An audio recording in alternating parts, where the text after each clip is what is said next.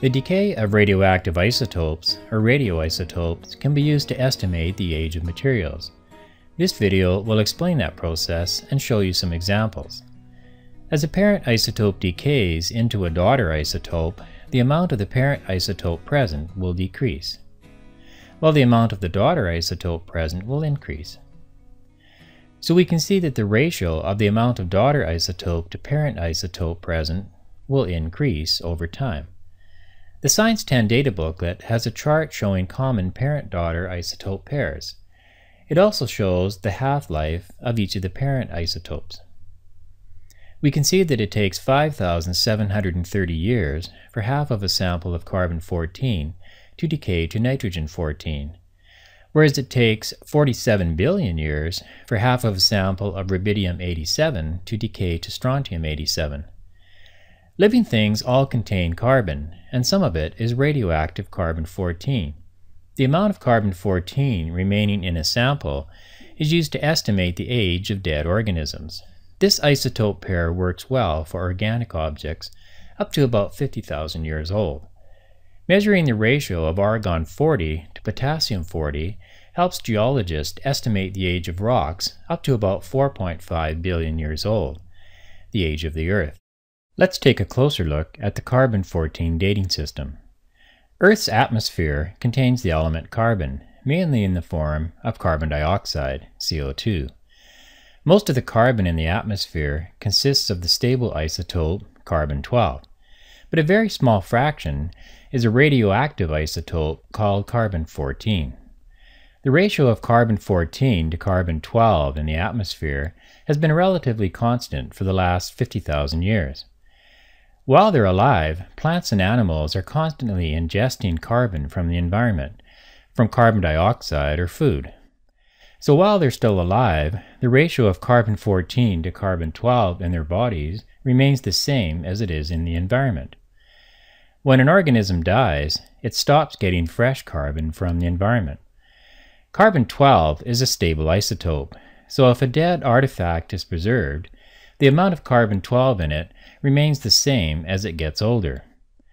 However, carbon-14 is a radioactive isotope, so the amount of carbon-14 in the bone slowly decreases as this carbon-14 decays.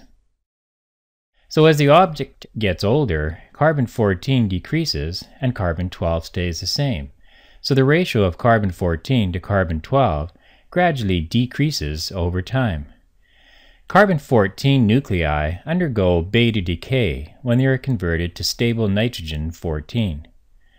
This graph shows the percent of original carbon-14 remaining in a dead organism as it ages. It shows the percent remaining after each half-life. For example, after one half-life, 50% of the original carbon-14 remains. And after two half-lives have passed, 25% of the original carbon-14 remains in the sample. By the time it reaches 8 half-lives, there is hardly any carbon-14 left in the sample. We know that the half-life of carbon-14 is 5730 years. So we can say that if the object has been dead for 5730 years, 50% of its original carbon-14 will still be present. The other 50% will have been converted to nitrogen-14. We can also look at a graph of the percent of original carbon-14 remaining plotted against the object's actual age in years. We can see that even though we have a different scale on the x-axis, the half-life still shows as 5730 years.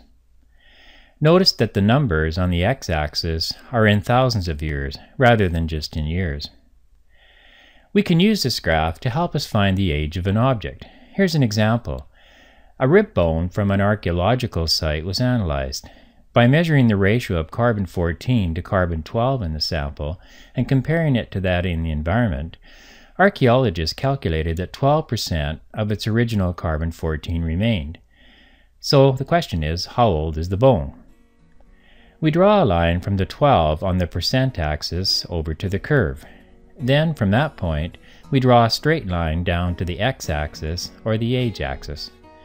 And we see that it hits the x-axis at a point corresponding to 17,500 years.